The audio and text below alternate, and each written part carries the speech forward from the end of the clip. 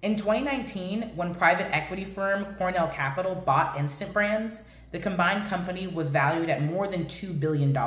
In June 2023, Instant Brands filed for bankruptcy and claimed just $500 million in assets and liabilities, a 75% decrease in value in just 4 years.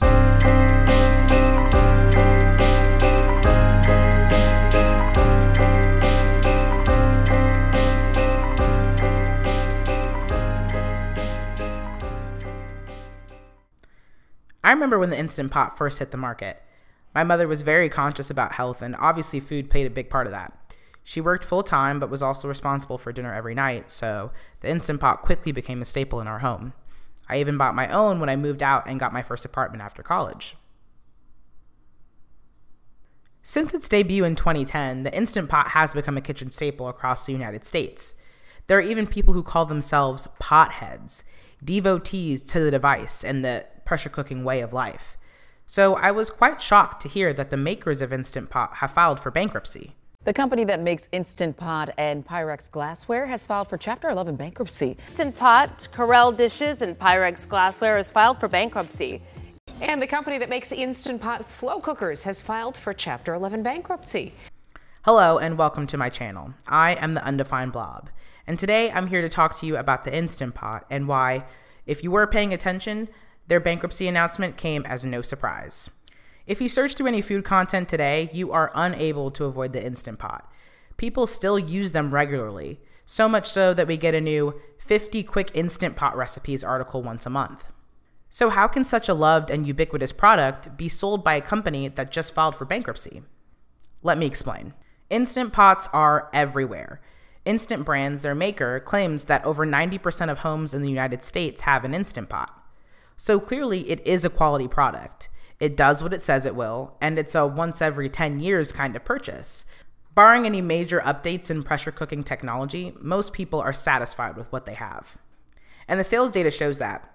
Now, we don't have specifics from Instant Brands, but based on a report from market research firm NPD Group, sales of electronic multi-cooker devices such as the Instant Pot hit $758 million in 2020. 2 years later, it's down nearly 50% to $344 million. After 10 years of growth, the Instant Pot is suffering from its own success. Most people who want one already have one, and those who don't can just get one off Facebook Marketplace for half the price. But selling a good, reliable product is not an immediate death sentence.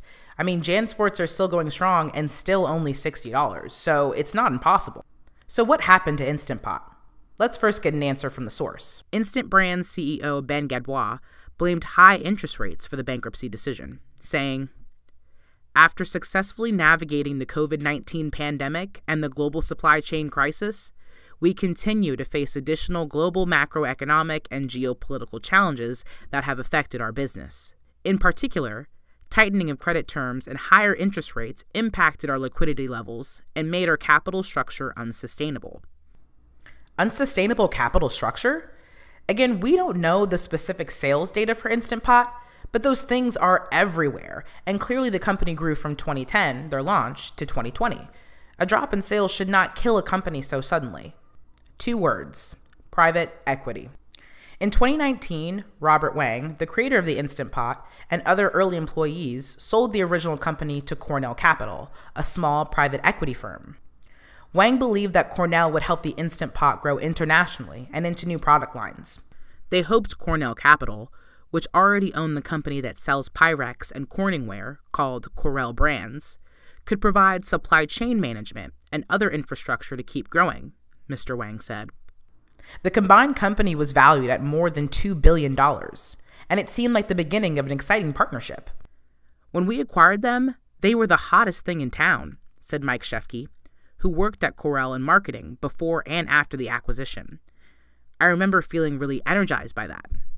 That excitement quickly turned to anxiety as Instant Brands struggled to keep up with their competitors like Ninja and Honeywell.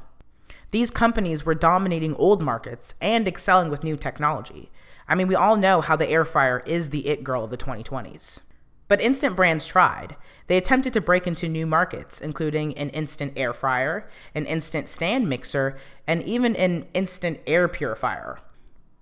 To do all this, they borrowed money, and lots of it. And at the start, that might have been okay. In 2019, interest rates were low, and the cash was flowing. Plus, Instant Brands was coasting on their growth, now 9 years in the making. But in typical blood-sucking fashion, Cornell Capital did not stop. They took out a loan of $450 million and gave half to shareholders, ruining Instant Brands' credit in the process. It seems the party was coming to an end, and the suits made sure that they got theirs. In the words of Denzel, I'm leaving here with something. This snippet of a September 2022 DebtWire report sheds more light. In April 2021, Instant Brands issued a new $450 million first lien term loan, in large part to fund about $245 million of dividend distributions to shareholders. As a result, the company's pro forma leverage increased to about 8 times following the transaction, from 4.5 times for the 12 months ended March 30th, 2021.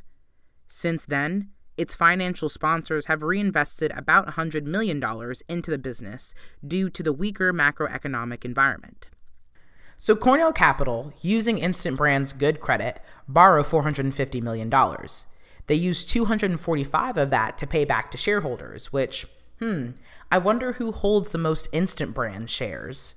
That loan nearly doubles their leverage from 4.5 to 8 times, so now they have even less assets to cover their debt than before. And in response to the slowing economy, they're all of a sudden like, oh crap, the economy. And so they throw a measly $100 million back into the Instant Brands company. DebtWire continues. Although we acknowledge financial sponsors have reinvested in the company, we do not believe it was their original intention.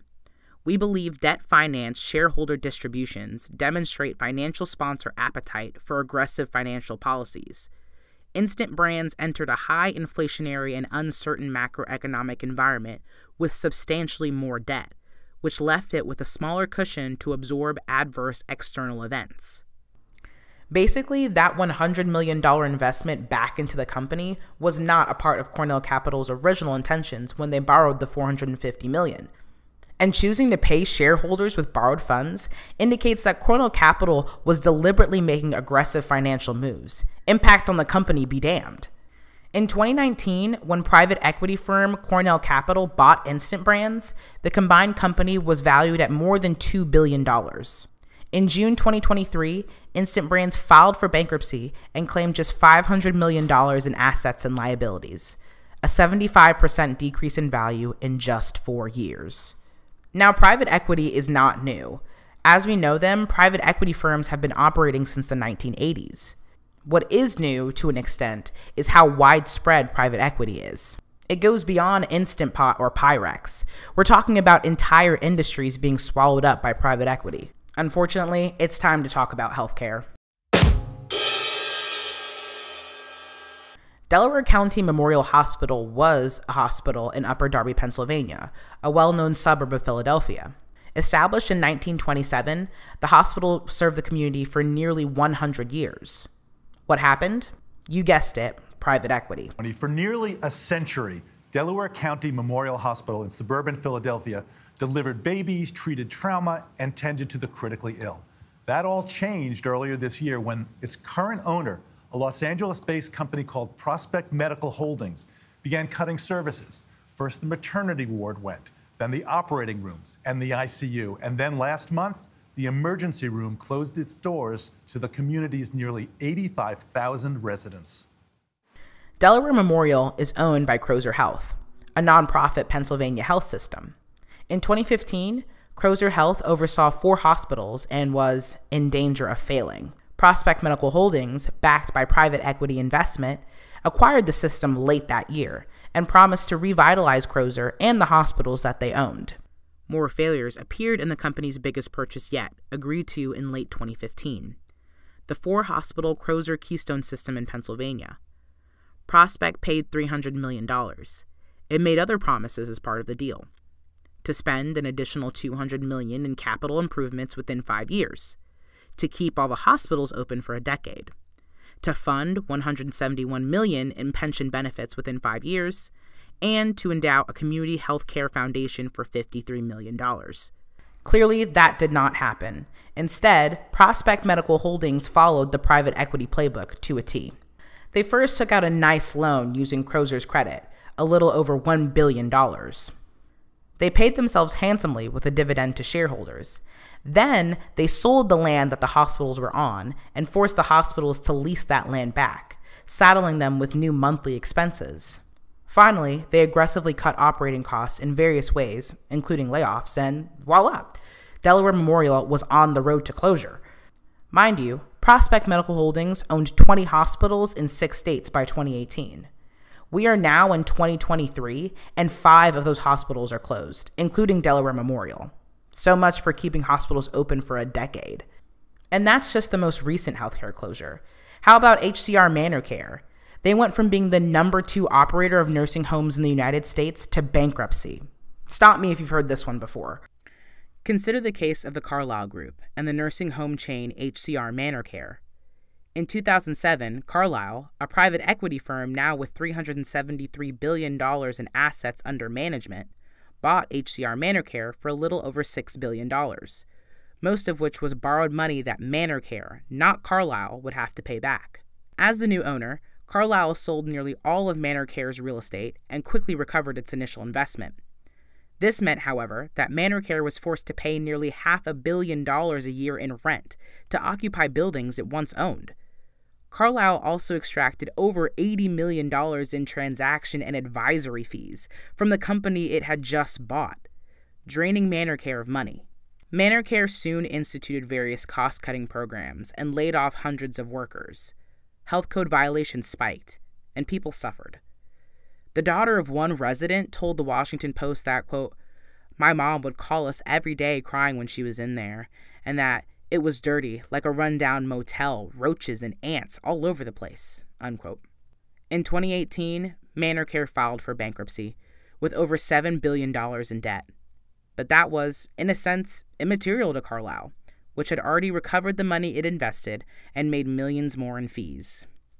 We started with something pretty innocuous, a kitchen appliance company going broke. So what?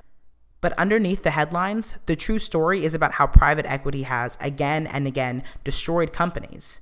And it would be fun to immediately say, "Yeah, fuck all those corporations! Let them rot! Let them die! Kill them all!" But as y'all can see, private equity is touching crucial parts of our lives. It's not just nursing homes and hospitals, as if that wasn't bad enough. Private equity has used their playbook with prison healthcare, mobile homes, and even apartment buildings. So now what? What can be done to stop, maybe even slow, the scourge of private equity? Now, personally, I could ramble on and on about the free market and how deregulation and the hoarding of capital mean that we cannot get rid of private equity without getting rid of capitalism first, but I'm sure there's a Jacobian article out there somewhere. Instead, let's ask an expert. The really interesting thing about that, and I think what is sort of drew me to this as a lawyer, but also concerns me as a citizen, is that because of the layered ownership structure of private equity firms, oftentimes private equity firms have control of the companies they buy, but very little responsibility when those companies do arguably illegal things. That is Brendan BloB, a federal prosecutor who has served as special counsel for private equity in the Antitrust Division at the Department of Justice. He's also the author of Plunder, Private Equity's Plan to Pillage America. He was recently on The Verge's Decoder podcast speaking about the way that private equity has been operating over the past 40 years. If you're interested in this stuff, I highly recommend listening to the entire podcast or even reading the interview. BloB gets into a lot, including how private equity firms target working class people, no surprise, and also how private equity firms are able to avoid public scrutiny so well as opposed to pharmaceutical companies, for example. But I wanted to focus on the part where BloB offers us solutions, because I go to the hospital, I live in an apartment building, and I like the Instant Pot. And also, as depressing as this topic can be, it's important that we find motivation to do some sort of action. So, Brendan, what can we do? The other thing we need to do is just empower the activist community here so that they can keep doing this work of both educating people and pushing elected officials and people in government. So there are a number of organizations out there, the Private Equity Stakeholder Project, Americans for Financial Reform, American Economic Liberties Project, to name just three of several. Empowering those groups to really help build a grassroots movement is going to be really important here. Because I want to be clear, this is not a thing that we're going to solve in 18 or 24 months. This is the work of a generation to fix a flawed business model, just as it was the work of a generation to constrain the trusts. But if we did it once, we can potentially do it again. And that's just the beginning. BloB goes on to describe ways that people have already fought back against private equity and won. Now, can that be done? I have to say, I am really encouraged by what's happening around private equity in specific industries. I just mentioned prison phone services where PE has been very active. There have been a number of activist organizations that have had extraordinary success in limiting the rates that need to be paid by prisoners to make phone calls. At one point, it was as high as $25 for a 15-minute call. This is activism that was happening at the local, state, and now the federal level. In fact, legislation was just passed in Congress last year to address this. Similar movements are happening around nursing homes. And so I think often there can be real movement on this if you focus on a specific issue or a specific industry. And I think that because we've seen it happen. Pyrex, Toys R Us, Twitter. These are just a few of private equity's latest victims. But the fight is just beginning, so don't lose hope just yet. And that brings us to the end of the video. If you liked what you saw, please leave a like. I mentioned a lot of industries, so leave a comment of where you've seen private equity at work. I'm really interested in knowing what you guys think about this, so please leave a comment. If you'd like to see another video, subscribe. It's free, and it lets me know that you guys want to see more. UnDefined BloB signing out. Peace.